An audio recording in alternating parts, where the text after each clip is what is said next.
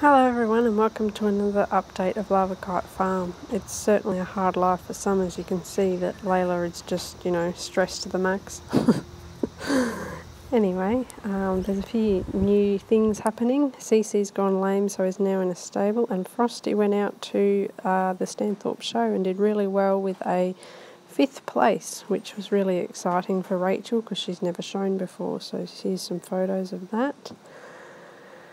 And we have a few new additions as well. Magic is one of them. I don't think you've seen Magic before. She's a 12-year-old Welsh pony stock horse cross. She's already been to Pony Club and the Stanthorpe show with Aliana riding her. She got a 6th place, which was really good for Magic, as she's only learning at the moment, as she wasn't broken in completely when I got her, so she's doing well. And Shandy is my boyfriend's mare, and she's actually in foal, so isn't that cute? Thanks everyone for watching, and see you next time.